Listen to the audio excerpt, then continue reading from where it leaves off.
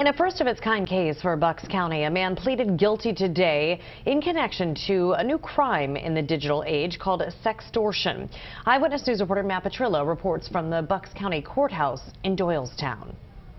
Prosecutors tell us Ian Pisarcik sexually extorted more than a dozen victims. One of them was so distraught, she committed suicide. This is her. The father of Lindsay Picone of Ben Salem wore a shirt with a photo of his daughter on it inside the Bucks County Courthouse Tuesday. Prosecutors say someone over Snapchat harassed her to send explicit photos of herself and even threatened her back in 2016. After complying, the 21-year-old killed herself the next day.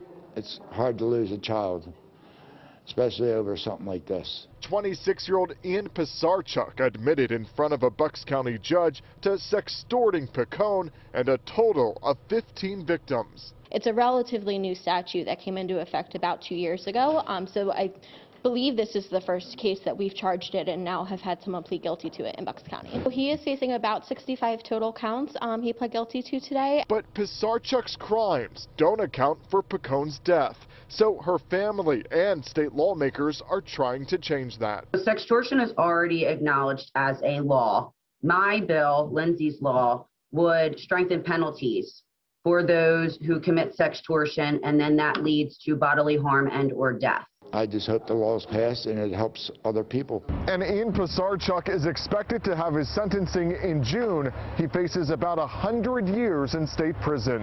In Doylestown, Matt Petrillo, CBS 3 Eyewitness News.